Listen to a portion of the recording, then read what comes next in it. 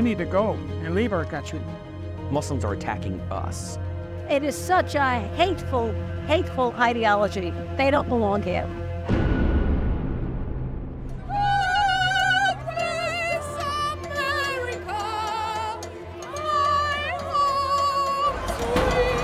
Intolerance and anger have gripped parts of white America. No Sharia law! Ignorance, hatred, sadness and confusion, lack of understanding. And it frightens me. I'm so struck by the level of hate. When he says, Muslim is evil. You ever wondered if he actually has ever sat down with a Muslim? That's not Christianity. How do we combat these types of hatred?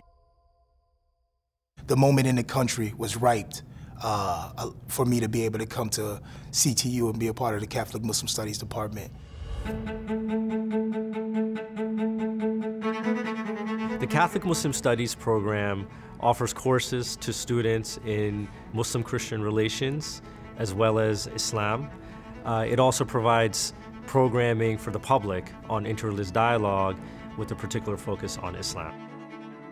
My purpose is to provide a type of training and education that's nuanced, that's not monolithic, and allow them to use that information to shape their own opinions. As Christians and Muslims in particular, we have a common foundation of belief in God that can give us a voice together in the ethical questions of the day. With religion, there's a lot of cultural aspects behind it. There's a lot of different contexts. I knew that the attacks on 9/11 did not reflect Islam. But what I realized was I didn't understand what did reflect Islam. Being a faith-centered institution that CTU is, it created the space to have a safe space to have these kinds of conversations. CTU emphasizes the importance of alternative thoughts, different perspectives. You can sort of hold up your own practices that you may have never questioned before alongside someone else's practices that seem unfamiliar, and it helps you kind of refine your belief. The gospel teaches us that you judge a tree by its fruits. You judge the Catholic Muslim Studies program, I hope, by the incredible people who have taken advantage of the resources the program has to offer and who have gone on to do amazing things.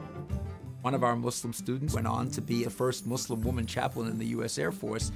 The Catholic Muslim Studies program was one of the sort of major forces behind the inauguration of what is now the National Catholic Muslim Dialogue. It's really important we take that platform and own the platform, but then also making sure we bring others into the room and those conversations are being had as well.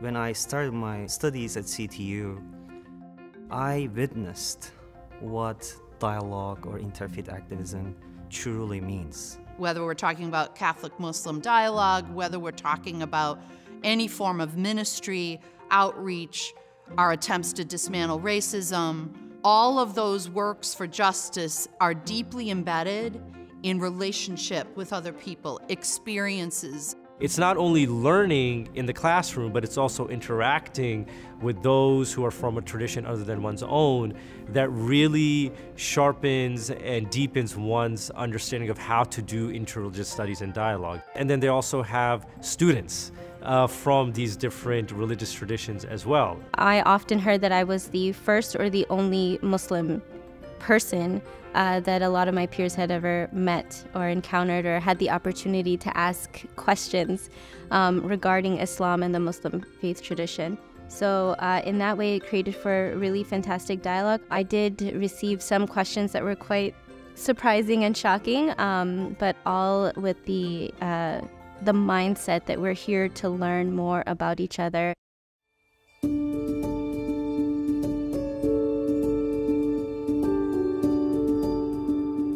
I went to the coffee shop, and in there was this guy sitting there. I decided one day to just go up to him and start talking to him. So, you know, we're introducing each other and names. And then he tells me that his name is Ali. At the time, I was taking the course, Introduction to Islam, and I had just learned that Ali was the name of Prophet Muhammad's cousin. Without thinking, I was like, oh, like Prophet Muhammad's cousin, right? And he just opened his eyes and he's like, wait, what? And this friendship started. Every newly ordained priest asks somebody to face him. Very often we ask a priest, right, a senior priest to do it for you. So when we were asked to look for somebody, right, to do that, I said, you know, Saeed, I would like to give you the privilege to face me. I was just completely blown away. And he's asking me as a Muslim to be part of that transition.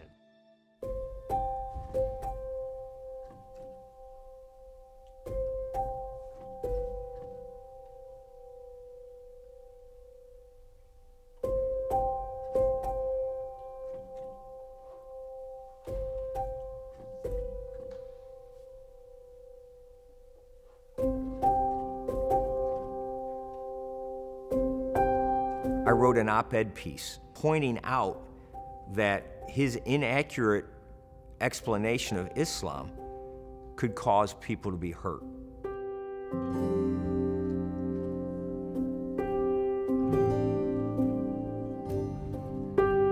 I was proud that I had the opportunity to speak out. But I can look at myself in the mirror and say, Alhamdulillah.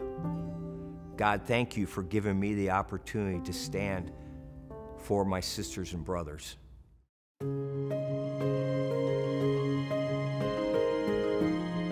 My vision for the future is that the Catholic Muslim Studies program becomes the hub for Catholic Muslim dialogue. I have a lot of hope that we can combat Islamophobia and anti-Muslim sentiments. I see it every day. I have the image of when you drop a pebble in the lake and all the ripples go so far that you can't even imagine what distant shores that dropping of the pebble will reach. They have that impact in making a strong, peaceful, and harmonious world together. We can reclaim new stories and do a better job of creating a stronger neighborhood, creating new stories and stronger stories to build a better America, to build a better world.